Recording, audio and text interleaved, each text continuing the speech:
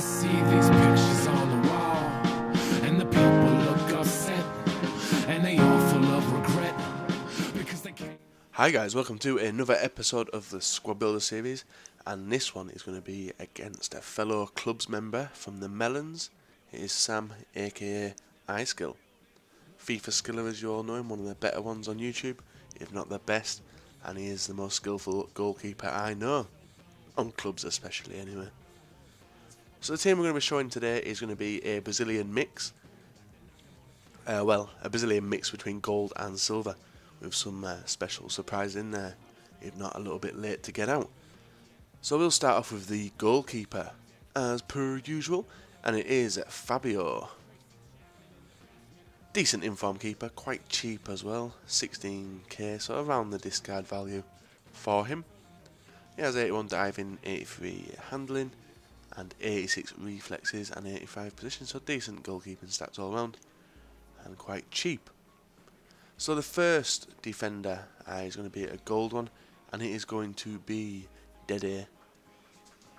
Nice little cheap centre back. There is a team of the season version of him. Usually I have had him previously in the squad builders. I've had him a few times as well. He's an absolute beast. But this one for 1.2k is also just as good. He has got well above the 70 pace mark. He has an 81 in fact. 81 heading and 81 defending and 82 heading, sorry. Really, really good centre back, and a brick wall in the three at the back formation. Now the second one is going to be a silver. We're going to have a silver either side of him, and this one is going to be Thiago Heleno or something. 74 pace. You'll see him in a few Brazil teams, along with Manuel, who is our other centre back. Now playing three at the back, 3-5-2 formation. I haven't really talked about it much, but when you are playing with this, you do need some fast as hell defenders on either side, because you've lost the wings, and that's lost the two wing backs, the left back and the right back, so you need to compensate for them, which is really good. So these three more than do the job. So moving up onto the midfield, and the first DM is going to be a silver, and that is Jean. There is two versions of him, two different clubs. We paid 7k for him. I thought that was quite cheap, but he is a really, really good defensive mid. He has 83 pace, so he's definitely going to track back and get them attackers. And his other stats are all above average, so really good player to start off with there. The second DM is Williams. Now he's also in the Brazilian league. Only cost me 900, but really, really good. Rocky is 84 pace and 82 defending. Absolute solid defensive mid. So the right midfield to start off that is dailyrender. Now I have had the inform version of him up in the cam position, but didn't really like him. His defensive work rate was high, or something like that. I can't remember which one it was now. He has 5-star skills, but after putting him in the right mid position, he holds that position perfectly. The only downfall with him is his weakness. His strength, sorry, he is really weak. He gets pushed off the ball fairly easily. And I paid 16.5 in my formation for him as well. So he's got 89 pace, 77 dribbling, 70 passing. Decent all-round player.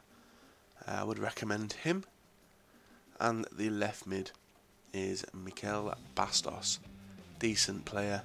Quite cheap as well, because there's a few informs of him. And he only cost me 1.2. So that's good for a 5-star skiller with an absolute rocket of a shot. And fast as well. And the cam position is our man Ronaldinho. The inform version of him, the only one which there is, transferred as well. He cost me 86k. That was fairly cheap on the market at that time I bought it, which was a long time ago now. So it's probably dropped a hell of a lot more. Now the only thing with Ronaldinho I do not like is his pace, 68 pace. So when you're trying to break on a counter with him, you're not going to be able to do it. You'll have to hold up the ball, flick the stick a few times, do a bit of skills, and then pass it to someone who actually has got the pace. But otherwise he's really good. Now on this I'm going to also mention the value for money, considering you can get a non-inform version of him, just a normal card, for about 1,000 coins, and you're paying 80 times over that with him. So would I buy him again? No. I would rather pay 1,000 for the gold. The value for money is not there at all. Especially as only plus, I think he was 83, was he? 82 or 83 is normal card is. So the first Brazilian striker to finish off this team is Alexandre Pato. I've had him all the way throughout FIFA 12, usually with my Italian Serie A gold team. He's 5-star skiller, really, really good. Compared to real life, he's way overpowered, overrated. He cost me 4.2k, but you are paying for it. Really, really good. 87 pace, 82 shooting, 85 dribbling, and 80 heading, which is really good for that striker position. So the final striker, you may have just seen him. It is Informed Joe. Now we picked him up for an absolute bargain, I think, at 149,000.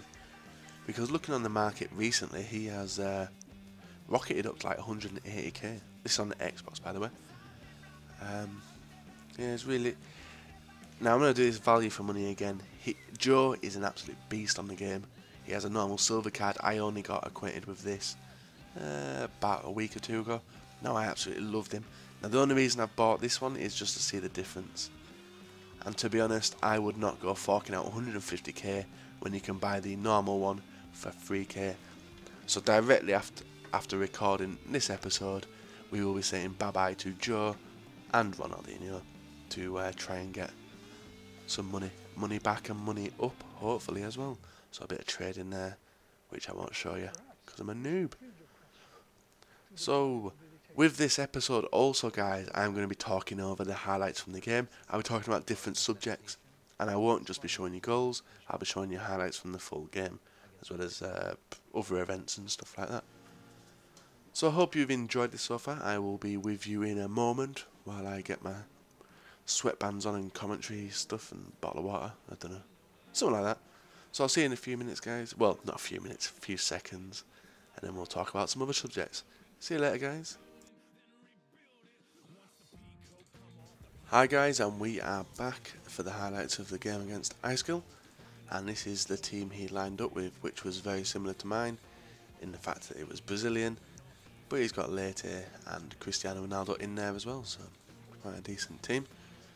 So he starts off with a nice bit of skill to put me in my place. Now the only skill I can do is a roulette, but you do see later on that I can do a waka waka. Somehow, something to do with flicking the sticks as well.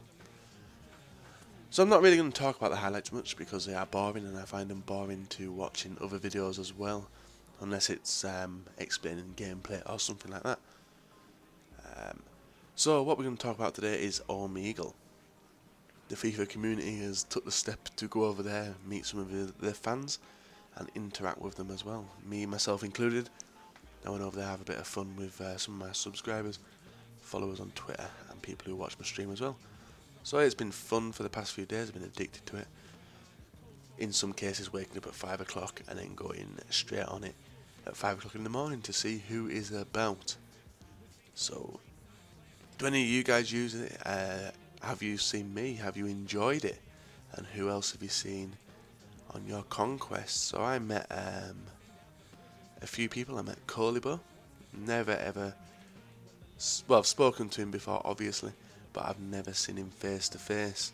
And he's actually got short hair. He's quite a young, attractive male. I also met. Who else did I meet? I've met Clutch on there, Eldridge as well. FIFA Revs and his Superman little thing he's got on his wall, and some other stuff. So if you guys want to see me on there or see other FIFA YouTubers, streamers, whatever, you can catch them on Twitter.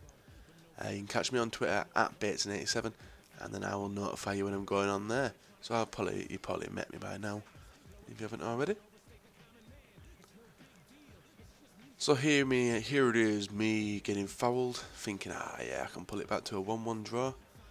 But for some reason I've gone through a stage of missing penalties, and this was no change there. So I missed a penalty, and then he clears it after a nice bit of skill, and then he takes the win. So this was the This was a Brazilian squad builder done. Hope you've enjoyed it. If you have, give it a like, subscribe if you're not, and comment in the section below about some of the questions I've asked you, and maybe future squad builders themselves. And if you actually enjoy me talking over the highlights, otherwise you'd rather listen to some dubsteps music or some things like that, like the cool kids do.